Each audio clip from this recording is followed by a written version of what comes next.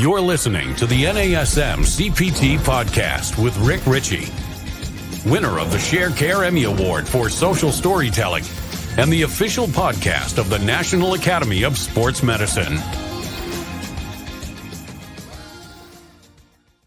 Hey, y'all, and welcome to the NASM-CPT Podcast. My name is Richey, and today I'm going to answer a question that was asked to me because I found this one really quite interesting. And it's a question about muscle fiber types. And so Ahmad, and he's based out of Amman, Jordan. So I want to give a shout out to you, Ahmad, for listening to the podcast and reaching out. He came out with two questions for me. He says, so do people have the same distribution of type 1 and type 2 muscle fibers? And if so, how do you decide that this athlete is better for sprints or are they better for long distance marathons, for example? If not, is there a specific test to determine the percentages of types? This, I think, is a great question. And when I used to do a lot of lecturing on type 2 and type 1 fiber types and kind of intro to fitness and anatomy, and we'd talk about fiber types. So let's give a brief about this, and then let's get into the questions that Ahmad asked. Number one, so fiber types, there's slow twitch fiber, there's type 1 fibers, and then there are fast twitch fibers, which are referred to as type 2 fibers. Now, also the fiber types, I did one of my very first episodes that I did of the NASM-CPT podcast is called Can Chickens Fly? And the reason I called it that is probably not a great title because it doesn't give away anything, but it was very interesting. And it just out of, if you're interested in learning about chickens, but it wasn't about chickens, it was about muscle fiber types. And I want you to think about this. So the fiber types correlate with what we refer to as red fiber and white fiber. They are fast twitch and slow twitch. So let's go to type 1. Let's talk about that slow twitch fiber that tends to be red. It is an endurance-based fiber. And so it is resistant to fatigue. And these are the questions we get asked. We talk about, oh, this is a mostly type 1 person. And so they're resistant to fatigue. And this is good for like our postural muscles, but you have a high amount of endurance and a smaller frame generally because muscle fiber, type 1 fibers tend to be a little bit smaller, or I should at least say they do not necessarily hypertrophy as quickly as a type 2 fiber.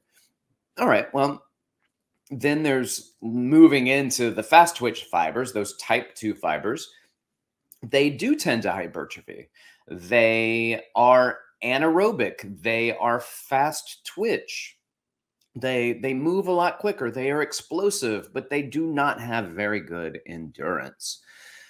And so the podcast episode called Do Chickens Fly or Can Chickens Fly? And the answer is yes, they can, but not very far, not for very long. Now, for those of you who are familiar with the eating chickens, you may be very familiar with the white meat and the dark meat. And the white meat comes mostly, let's think about the chicken breast, which is a larger muscle. It hypertrophies well. It is white. So it does not have as much oxidative capacity. So it doesn't have as much blood in there that you might see in within deep in the muscle fibers of the other ones. So it hypertrophies. They can't fly for very long, right? So they increase their fatigue. So they're highly fatigable muscles. But let's look at the chicken leg. The chicken leg is the dark meat. It is the red muscle fiber type. They can walk around all day long, right? But it is not as big as the other muscle fibers. All right, so all of a sudden I can kind of grasp this idea of fiber types just by looking at a chicken and understanding fatigue and type 1 and type 2 and white fiber and a red fiber and an endurance versus an anaerobic. So aerobic versus anaerobic. But it doesn't really quite answer the questions, which is what is the distribution of these fiber types? And it's interesting when we talk about this, and we'll get into this a little bit deeper, but for the most part, most fibers most are about 50-50 within our body, according to Fry et al. 2003. But we've learned a lot since 2003, so I'm not going to sit on that. But I will point some other things out. One is, we'll get into some distribution in a moment, but something that skews the distribution of fiber is, so we've got this type 2A and type 2X in the fast fiber types. And the type 2X is kind of like the pure type 2 fiber, and the type 2A can kind of go either way. It can tilt a little more towards endurance training, or it can tilt a little bit more towards explosive training or speed training. So when you look at, let's go back to the sprinter and the marathoner, we've got that fiber type that can kind of shift and go back and forth. And there's some consideration. I'm going to get to it. Let's talk about Plotkin et al. 2021. And the very famous Brad Schoenfeld is also co-authored in this piece. So Plotkin, Roberts, Hahn, and Schoenfeld, 2021, muscle fiber type transitions with exercise training, shifting perspectives. So in this, it talks about the different ways that they come up with figuring out what fiber types are which. And one is called muscle homogenate analysis. And what they do is they take frozen tissue and they utilize special buffering things. They'll some type of silver something, some lysis that breaks down things. And then what they do is these are like a profile that allows you to see what type of myosin heavy chains or MHCs exist. But there's kind of an inherent problem. One, you can say 50% of the muscle fiber types, the myosin heavy chain proteins, they're going to see that as 50%. The other, let's say 40% are type 2, and they give this example in the literature review that they did. And let's say type 2X are 10% of the myosin heavy chains. However, a significant proportion of the muscle fibers can co-express as myosin heavy chain proteins. And so the problem with this technique is that it lacks specificity in estimating the presence of the hybrid fiber types. All right, so that's one type of way that you can do this. You can do muscle homogenate analysis. Sorry, I needed to speak slow because I'm getting excited. The other one is a histological analysis of the tissue. And then the third is an electromorphic analysis of myosin heavy chains and an isoform expression for single fibers. So let's talk about this one. Single fiber typing is unequivocally the best method to figure out which fiber types, and you do that through taking a biopsy. And you do the biopsy, and the single fiber typing is the only method that allows for a mechanical and a molecular analysis of a fiber type. And it's kind of fiber-specific action. Now, this becomes a problem because after each fiber is isolated, they can be individually homogenized, but the current literature indicates that resistance training performed at lower speeds due to the use of relatively high loads is greater than 70% of 1 rep max produces a shift from that type 2X and type 2X and A hybrids to more of a type 2A, a pure type 2A phenotype, and less of a shift from those type 1 muscle fibers, at least in these longitudinal timeframes that we're looking at. However, power training carried out at a faster speed generally shows somewhat less of a loss in type 2X and type 2A fibers, and it can kind of also decrease or shift the type 1 fibers to a faster phenotype. And so it doesn't necessarily shift out completely, but there is some shifting that takes place. So what does that mean? It kind of means that based on how you train can shift some of the things that happen in your muscles. And this is a shift because for so long, this debate continued about type 1 cannot turn to type 2. However, type 2 may turn into a type 1. They may also function as like a type 2A, which leans towards the demands that you're asking. But interestingly, it doesn't really have much of an effect on hypertrophy. So yes, the type 2 muscle fibers do tend to hypertrophy well, better, faster. But type 1 fibers also hypertrophy quite well also. And if you were to just look at bodybuilders and think that bodybuilders, the only muscle fiber type that was getting bigger was type 2, then there are all these people that have massive type 2 muscle fiber types, and they must have a very small amount of type 1 fibers. And that's not the case. The truth of the matter is, when it comes to hypertrophy, those type 1 fibers do increase. They increase in size. They increase in hypertrophy and muscular development. But I will say this also. Athletes lean towards their strengths. So if you're going out and you're running, so we used to run the mile. That used to be a thing that we'd do. I remember starting in middle school, and I think it probably ran through high school. And there were Fridays, at least in middle school. I remember this very clearly. Middle school, we ran the mile on Fridays in PE. So every Friday we'd go out and run the mile. Well, there's some people who absolutely just kind of smoked each other in the mile, and there were some people who didn't necessarily crush the mile, but they would also then say, well, if we just ran this fast, I bet I could beat you. And then that person would run faster than the person who ran the fast mile.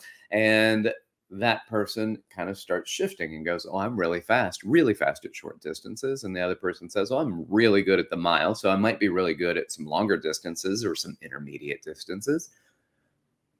And you lean into what you're good at. For example, I think this is a great example, is that swimmers tend to have a higher rate of asthma.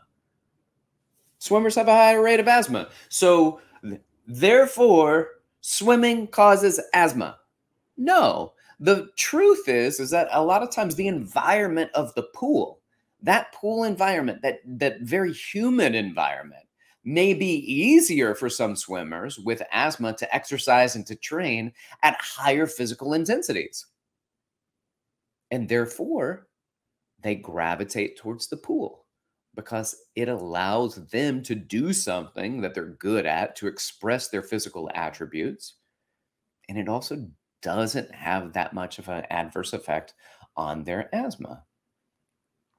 Well, I want to go into this other component where we look at the 50% mark of where you're like 50-50 of muscle fiber types. And so when you look at the average type 1 muscle fiber proportion for upper body muscles across several studies, we see that the lats are not quite 50%.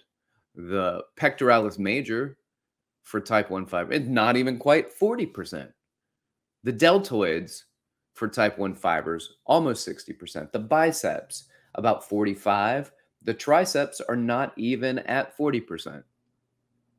So that's the average type 1 muscle fiber in the body. So we see that all of these muscles, lats, pecs, biceps, triceps, we see them as mostly type 2 fibers because they don't quite reach the 50% mark. The deltoids do, though. Deltoids, highly endurance. But when you look at the average type 1 muscle fiber proportions for the lower body across these studies, you're going to see the glute max type 1 fiber is higher. It's about 55%. Hamstrings, a little over 50%.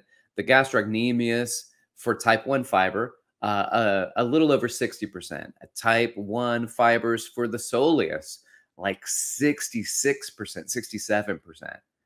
The rectus femoris, more fast twitch. So it only has about 43% of fast twitch muscle fibers. Vastus lateralis, boom, 50%, 50-50. Vastus medialis, higher type 1. Vastus lateralis, higher type 2. So what does this mean for us? This means that a lot of times when you're really focusing on all of these things about type 1 and type 2 muscle fibers, it doesn't matter that much because it is what it is. But what's important to know is that there are these kind of hybrid fibers that will lean towards what your focus is. They will kind of create a pendulum shift and swing both ways to help support you with high endurance and with high rates of speed. And it doesn't really matter which way you go when it comes to hypertrophy, because your type 1 fibers got a hypertrophy too, and they do respond well to hypertrophy. They just don't respond that quickly or as quickly as a type 2 fiber. And considering most of us are somewhere just throughout our body, about 50-50, we can't change, but we can create adaptations to focus more on what it is that we want to do. So it's got a great effect on type 2 fibers, great effect on our performance and hypertrophy. But again, we lean towards our strengths. And just because we might have more type 1 fibers than type 2 doesn't actually mean that you are destined for a life of marathon running. Says the majority of people who are type 1 dominant, who are like, I hate going for runs. So what do? What does this mean for us? This means that it is a point of interest. It is a point of understanding that we can make adaptations towards performance outcomes. But when it's all said and done, it doesn't really matter that much. You just keep working at what you're working at. I think it might matter a lot more when it comes to maybe some diseases and things like that. We need to know how to provide medications and how to support people in certain ways because of the different calcium chain uptakes and things like that when it comes to these heavy chain proteins that are there. But for us, just train for what you want to do. Train for what you want to do, and then what you're good at, lean into. All right, Amman, I hope that you found this helpful. And everybody, I want to say thanks for listening. Like, subscribe, share with your fitness friends and family. If you want to contact me, do so. You can hit me up at rick.richey@nasm.org, or you can hit me up on Instagram or Threads at dr.rickrichey. All right, y'all. Thanks for listening. Keep inspiring people to fitness. This has been the NASM-CPT Podcast.